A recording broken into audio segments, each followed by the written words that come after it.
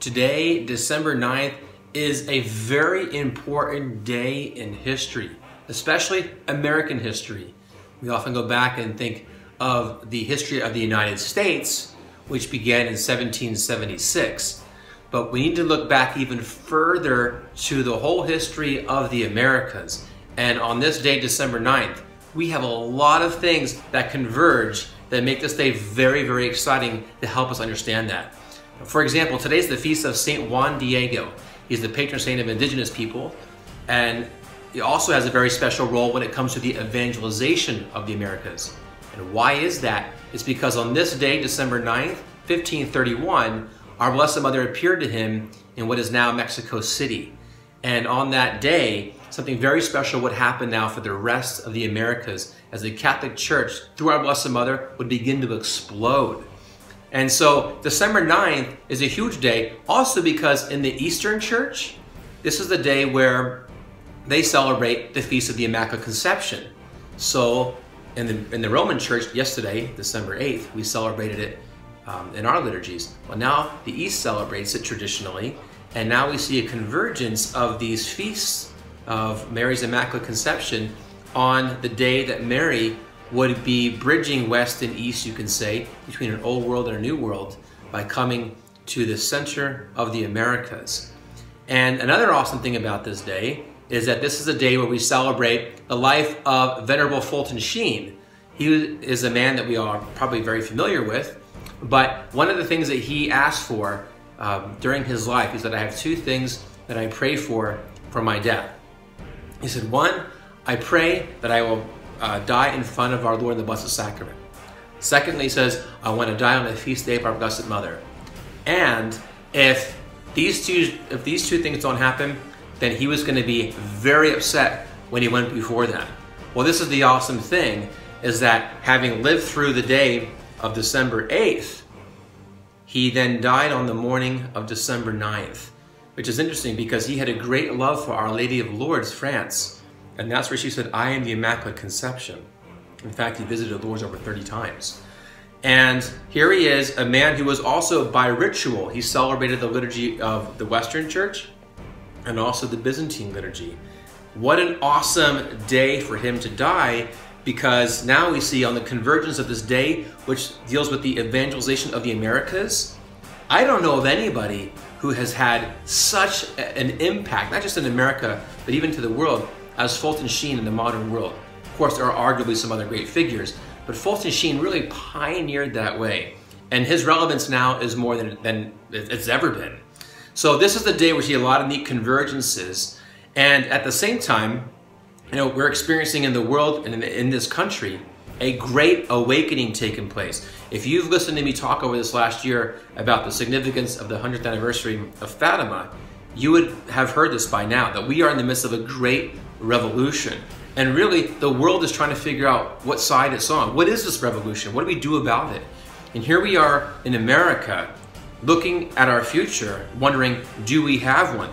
The country's in the midst of an ideological civil war, which could go in any direction. But this great revolution going on in the world, we're being caught up in it right now.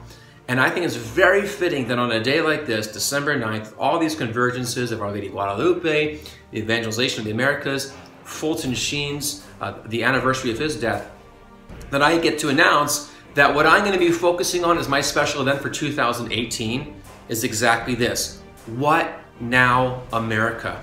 Where do we go from here? How do we take these things that we're going to be reflecting on in these coming days, between the 9th and the 12th, and even through Advent and going into 2018, how do we make sense of what's going on? What future does America have? And what is that future going to be built on?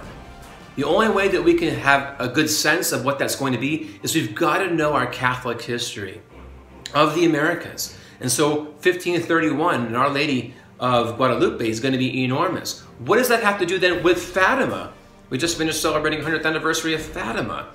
What does that message have to do with the future of America? So the history of the Catholic faith, the Catholic Church in America is going to be so important as we look forward. What kind of culture are we going to bring? Okay, what kind of culture are we going to give our families? And then we also looked at what kind of spirituality is going to form the church of this third millennium, of this literally this new era that we are entering into. And so that's where we're going to be focusing on the message of Our Lady of Fatima even more. And then lastly, what does it look like practically to build a Catholic society, a Catholic culture? And I'm not just talking about going to Mass and we happen to be Catholics. I'm talking about things. What does the church say in its own social teaching about what kind of society is going to really thrive economically, politically, all these kinds of things? We don't ask these questions enough, sometimes hardly at all. And so this series of What Now America is meant to be an enormous conversation starter. So I want to encourage you, even right now during this season of Advent, as we're leading up to 2018, we've already launched in the Catholic Church our new year, the beginning of Advent. Let's start looking to 2018 and not just making it, the best year ever. Let's make it the beginning of the turning of the tide of this global revolution where the Catholic Church will finally begin to take the lead. And I'm hoping, and my intention with this What Now America series is to help give the foundational building blocks to help families begin to talk about how we can actually do this. So I'm very excited about this.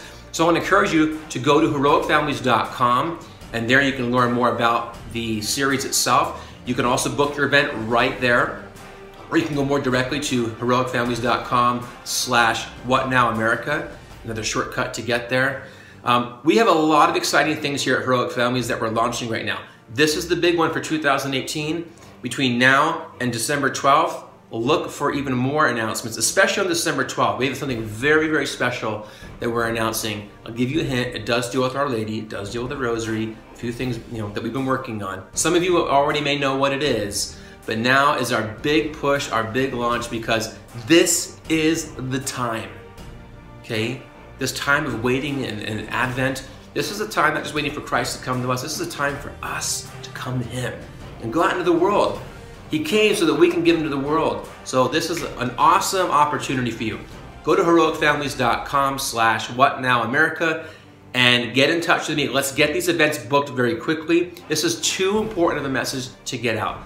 So God bless you. You are in our prayers throughout this Advent season, and I can't wait to give you our next update on December 12th.